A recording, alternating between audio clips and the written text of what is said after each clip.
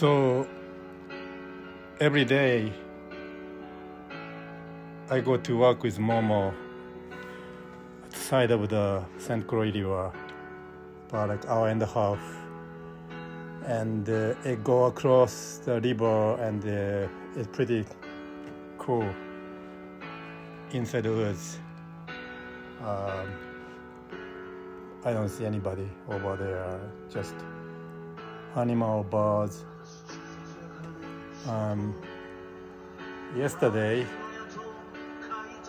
was almost the end of the walk. We go through this kind of like a nice green kind of vegetable coming up recently. And she went into some woods, and I start to hear a little bit of kind of fighting like that, and wonder what's the dog over there. No one there. I don't see any dog over there, but kind of fighting.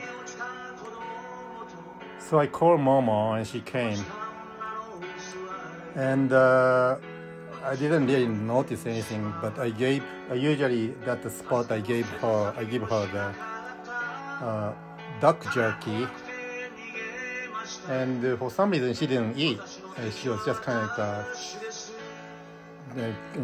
breathing hard, and then we went home after that. But then came home, and she was very dirty, and tried to wash, and noticed that she got some scratch in the back, the stomach, and then the side. And now I realized that okay, she was fighting with somebody, and it could be like a coyote or wolf, or it could be bear.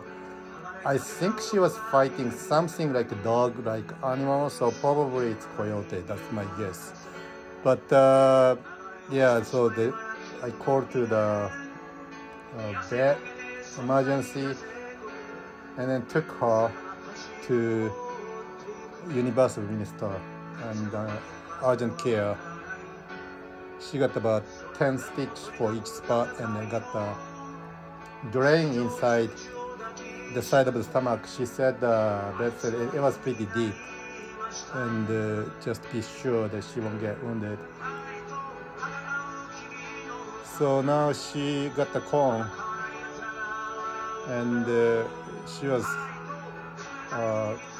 drowsy today, but then finally she could be able to walk. We should get better soon.